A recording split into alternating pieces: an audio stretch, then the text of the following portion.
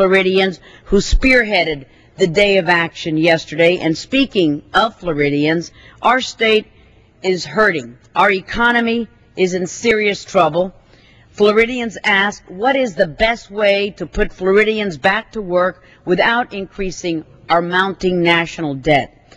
The latest national unemployment record shows that we are still facing an almost 10% unemployment statistic, and totally unacceptable is Florida's numbers. Florida's number, 11.8% unemployment rate in my home state of Florida.